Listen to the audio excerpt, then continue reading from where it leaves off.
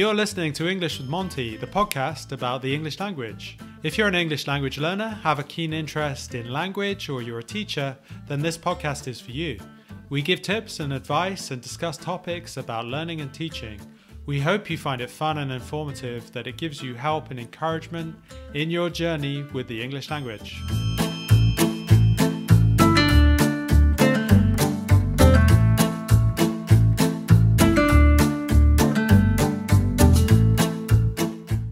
Hello there, welcome to English with Monty. This is our first podcast today. We talk about the ins and outs of the English language, grammar, also speaking to other English teachers and students, and they will tell us about their experiences. Today, I have Gideon, who I used to work with in Paris at Let Them Talk, and I'm going to ask him a few interesting questions, or in fact, one introductory question.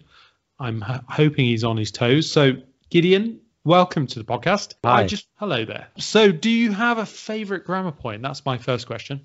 The future is always perfect, John. I do love the future perfect. The future perfect? That's not my perfect tense. My perfect tense would be the present perfect. That's a classic. It is a classic. Definitely a classic. I always use it with the past simple. You get a lot of mileage out of that. I usually do, yeah. I get plenty of mileage out of that because it's a very confusing point, I think, for most students. Don't you find that? It is, and at any level you can always use it. I find, intermediate, advanced, you can always come back to the difference between present perfect and past simple. So yes, an oldie but goldie. Indeed. And I think your future perfect is not very commonly used, let's be honest. Well, by next year, I will have been using it for, I don't know, it's future perfect continuous, but yes. No, I just like to say future perfect because I like my future to be perfect. So that's kind of sort of sticks in my mind. Okay, and it surely will be if you continue to join me in this podcast. Yes, indeed. So what I wanted to ask you first of all is what motivated you first to become an English teacher, and where did you go? And I also think it would be interesting for the listeners, especially those who are thinking of becoming English teachers. How did you get your first job? Tell us more. Yeah, sure. So first of all, I guess I was motivated to teaching English really because I wanted to go to Italy, and I loved Italy. I'd never taught before, and there was an opportunity to teach children in kids camps, which was mainly in the north of Italy. So I thought it would be fun. I wasn't really thinking too much about the idea of, I'd really love to be an English teacher. But I thought I would really enjoy doing fun kids camps in the summer in lovely Italy with gelato and pizza and everything. And I thought that was a great idea.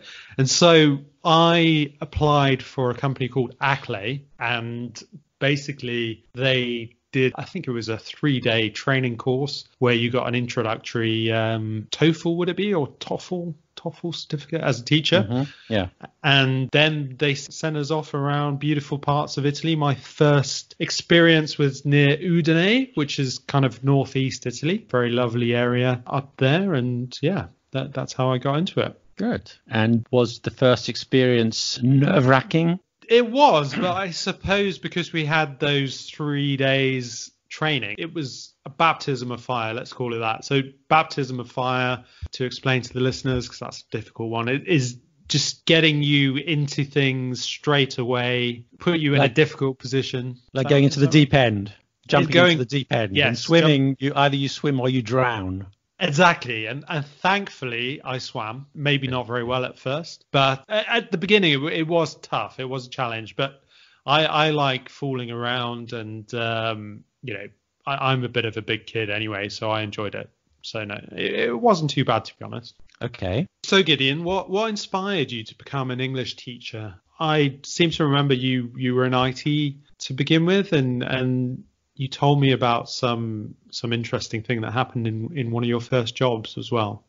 Well, actually, IT came later. My first experience before I went into the IT field was a little bit after I left university. I won't say when it was. It's quite a long time ago. And I was doing some very boring jobs in London, just temping, and I was so bored, and I wanted to have some new experiences. I had a good friend, teaching in Turin. I went to visit him, and he was teaching English, and that kind of inspired me. I was thinking of going to Italy, but finally I went to Spain. I went to Madrid. With no experience and no money at Excellent. all. Good move. I just had not much knowledge of the English language either. Just got a one-way flight to Madrid. It seems crazy now. I just got a one-way flight to Madrid. And this was even before the internet. And I photocopied some pages from the yellow pages, the Madrid yellow pages, the Páginas Amarillas, and went around to some language schools. And much to my surprise, I think the first one I went to offered me a job. And not because I was so brilliant or so skillful, but I still remember to this day, because it was the strangest interview I ever had, that the director of studies was asking me some questions, but he didn't ask me the English language. The first question I said, "So what star sign are you?" And I said, I'm Cancer. Oh, you're Cancer. Oh, great. Oh, Cancers do so well here at. Oh, I almost mentioned the language school. They're so well here. Oh, so okay, great. Come back next week. So I got the first job because I'm a Cancer. So, wow, that's very interesting, isn't it? I mean, so just to ask you, I'm a Sagittarius. Would I have got a job? No way. No, I don't think they like Sagittarius there. So it could have taken me 2 or 3 interviews, and I might have got a job in a decent school rather than the one you ended up in. You might. I think at the time they were desperately short of English teachers. And I know my colleagues at this language school in Madrid, they knew as little or even less than I did. I remember one time I was sitting in the sort of what's it called, the communal area, and a teacher came out of her class of sweating. She ran out of her class and she came up. She said, "Can I ask you a question? Can I ask you a question? What's an infinitive?" And that's an English teacher. That was an English teacher who was teaching in Madrid. Shows the level of teaching. Oh, poor students now. Oh dear. Bless them. Now we can understand why Spanish people don't always have the best level of English. Because of the likes of you, then, really. Well, I think it's improved. I mean, I've been back. Went back to Spain recently. I noticed. I was trying to speak Spanish when I go there, but when people speak to me in English, I noticed that the level has improved. So you probably just sowed the seeds, right? It was you that inspired the Spanish to get better. Exactly. Well, that's interesting. It's a nice story. I like that. Can I ask you a question? Sure. Because another thing that's often forgotten when you're thinking back about our first experiences. But I remember in Spain, the pay was bad, really bad. I don't know how it's a function in Spain. You can kind of get by. But did you have that? How did you survive on? Well, I didn't. Maybe you were well paid at the time, but I had a very low salary, and it was very difficult. Well, what about you? Well, with my experience with kids camps, you actually stayed with a family, and they used to give you bed and board. So they would give you your meals, somewhere to sleep. So you would actually get paid very well in a sense, because I think we got something like 150, 200 euros a week. But because you didn't have any expenses during the week, it actually worked out to be a lot of money. So it was basically. I should have gone to Italy. I should have done the kids camp. You should have done, yeah. The whole time, yeah. No, it was great though, because you basically had enough money to buy a pizza and a gelato every night. So, yeah, needless to say, at the end of the summer, I put on 5 kilos. So yeah. But yes, it was a great experience in that sense, and we never really felt that we didn't have enough money.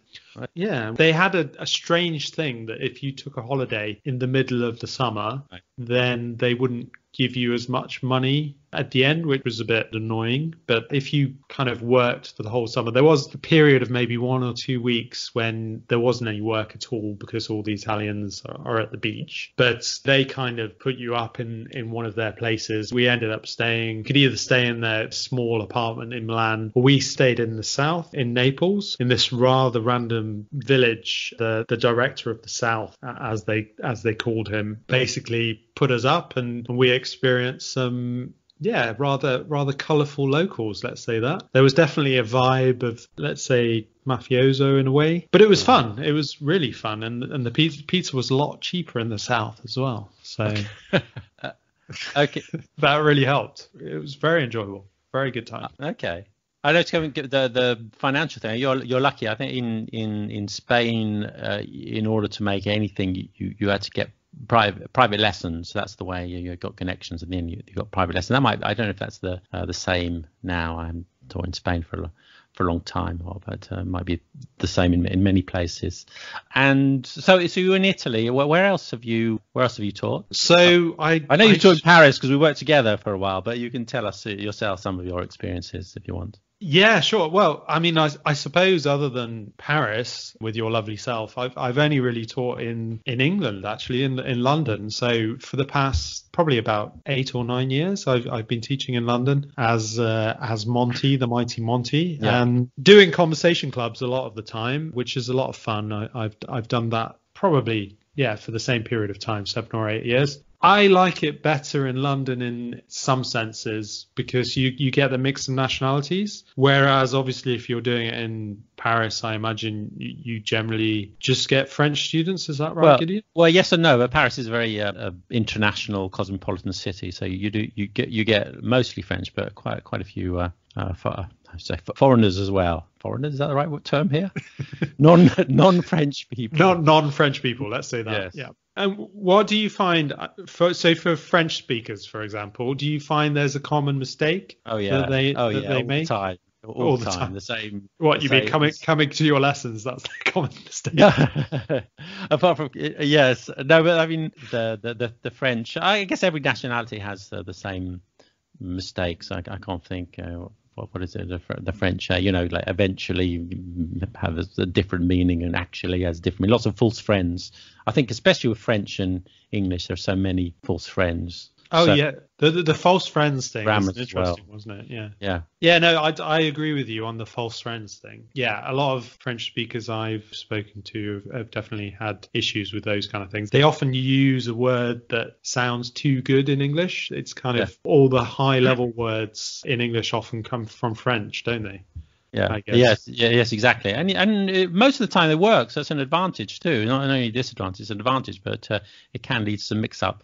And actually, I'm discovering new friends all the time. We'll have to do a podcast just on new friends. Did I say new friends? False friends. I'm discovering false friends, faux amis, all the time. Like recently, gadget. I didn't realize that was a false friend because the French say gadget, but it's really? Like in English, gadget can be cool. That is a cool gadget, but in French, it's like nya.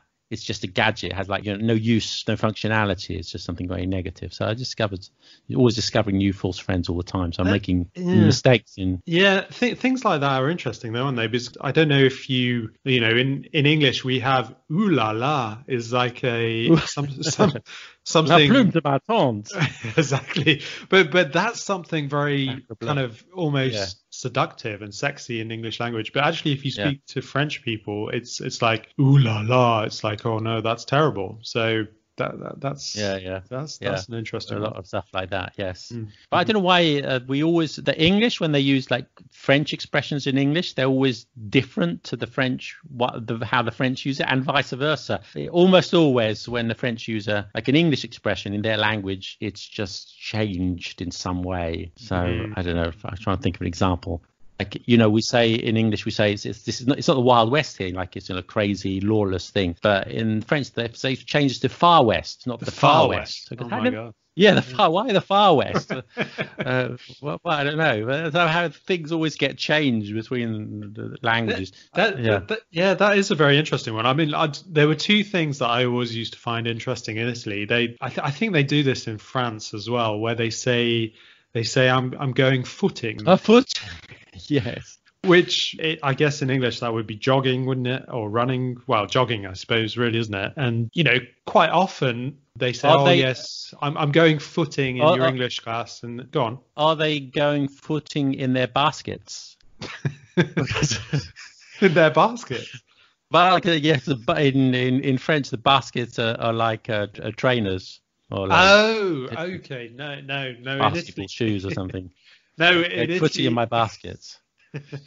In Italy, they don't go footing in their baskets. They do go footing though, and it's quite incredible the number of people that don't quite believe that footing is not an English word. I find that amazing. It's And not then a word. it's not a word, is it? No. And then the other thing I find highly amusing, and perhaps this is a bit X-rated, but they on shops, like sexy shops, they say a sexy shop. A sexy shop. Yes, just. Okay. Didn't know a shop could be sexy. I think a person could be sexy. I didn't know a shop could be. Exactly. That's missed out. That's why I always find it amusing, because it's I always think as if a what is a sexy shop? Is that a sex shop? Yes, exactly. Okay. Exactly. I always see or picture in my mind a shop kind of posing in a sexy way, which I find very bizarre, but that's what they call them. I do remember I was in China. And by the way, I wasn't going anywhere dodgy, but I did see that the sex shops there, they were called the Shop of Marital Harmony. Shops of Marital Harmony, which is quite nice. I'm just going to the Shop of Marital Harmony. Have you vaccinated it? Are you supposed to go there with your wife? I mean, good question. I don't know. Maybe a Chinese listener can respond to that. Yeah, we're straying a little bit from the point. We are. Yeah, but what I was going to ask you actually, because we did a YouTube video, which I think you might have mentioned in your introduction. Mm-hmm. Yeah, very first ones. Yeah. Yeah, the very first ones, which we really loved doing. It was good fun. I'm not really sure if the quality is very good and whether people would really learn too much, but they were fun to do. Mm-hmm. And I guess that pushed you on to continue with that, right? Yes. Yeah. So you have your own YouTube channel, and I mean, when you're on it, do you feel kind of like a bit of a star? Because I think you've got a lot of followers, haven't you? There are quite a few, and no, I don't feel like no, but I should say yes. Doing the videos with you is what started off, and I carried on, and very bad and not professional. But you get better by doing, and now it's great. People are watching the videos, and I hope they're learning something. I mean, that's why I'm doing it, and you get a lot of good feedback. Usually good. A few haters out there wherever you go in the world, you crazy people, but mostly good. And it's really good to engage with people from all over the world, and I really like that. I hope we can do the same with the podcast as well. We can reach people we can't on a daily basis. Well, definitely. I mean, I feel a little bit intimidated because you are already a bit of a star, and I'm. Thank you, John. I'm waiting for the call from Hollywood. So any moment now, I'm standing by the phone. If we weren't in lockdown, that would have already come. I'm sure. Yeah, for me, I'm kind of trying to follow in your footsteps. I guess in some ways, you are the star of screen, and I'm hoping some of your stardom rubs off on me, on this podcast. And well, can I say I did the first ever videos with you. I've done like 140 videos now, and I've done my first ever podcast with you, and I feel very comfortable about doing that, working with you, and I'm sure we can do many more together, and it'd be great, and you'll take yours to a different level as well. Well, let's see. Yeah, I mean, I think I've always fancied myself as a bit more of a podcaster than a TV person or screen person. Okay. So let's just hope that this isn't one or two rather not very good podcasts, and then I fade into obscurity, and then you go on to your star again. Because I'm sure that's not going to happen though. I think I'm destined for stardom on a podcast. So I think you are. And do you mind if I ask you another question? I know I'm hogging things because you. Go ahead. Your question. Go ahead. So this might be an obvious answer actually, but if there's somebody that you think of in particular, but have you ever had a difficult student? Oh God! Oh, a difficult student. Yeah, I think you'd be lying if you said you never had difficult students. Or one thing I know from teaching is you can't, no matter how good you are, and anyone out there thinking of going to teach English, let me tell you that I'm sure you're going to be great, but you can't please everybody. And there are always going to be people who don't like your style, who don't like the cut of your jib, if you know that expression. just don't like you for no apparent reason. And yeah, I've had people who just haven't got on with. Occasionally, yeah, you get difficult people. Some people are very, very nice, but they never stop talking. That can be as a problem. You've got to handle that. You've got to people who just don't get it. But it's rare. But of course, you learn through experience of dealing with that situation. What about you? It has happened, yeah. I mean, not very often, let's be honest. I mean, I think most people who come to London are, as I said before, are very motivated. So you don't really get difficult people in the sense that they're not interested in what you're doing. I think most people are very engaged. I have had issues in the past, I suppose, with people, either not, kind of not being very pleasant, but it's very rare. But I think a lot of those things are not necessarily about what you've done as an English teacher. I think sometimes it's just people's, personalities and the way, perhaps things are happening in the world around them. I think sometimes people just feel under pressure and it comes out in a slightly negative way. And I don't think that they intend to do it. And often you can win people round potentially or help them out with the experience they're having. In London, you do get people who get a bit stressed out about finding a job or, kind of surviving because things can be quite expensive. But I think most people take that in their stride, as in, if you take something in your stride, it means that you're like, yes, I can do this. This is a challenge for me. And I think most people who have already taken the step of moving to London are capable or think they're capable of overcoming the problem. Maybe not at the moment now. Well, now there's some additional stress levels. Indeed. Trying to 25th of May 2020 has been recorded. So yes, there's still yes, we're still just about in lockdown. So yeah. But yeah, I'm wondering, one thing that I'm interested to know actually. I think London will be quite different after this is all over. I think the world will be different. Well, that's very true, but I imagine that you're going to get plenty of people in Paris that are still going to want to have lessons. But I think in London it's going to be at least another 6 or 12 months before people come over again. Yeah. I'm hunkering down for online lessons. I'm going to continue. It's a tough time if you're not just for English teachers, but if you're a freelancer anywhere, it's quite a tough time. Yeah. Definitely.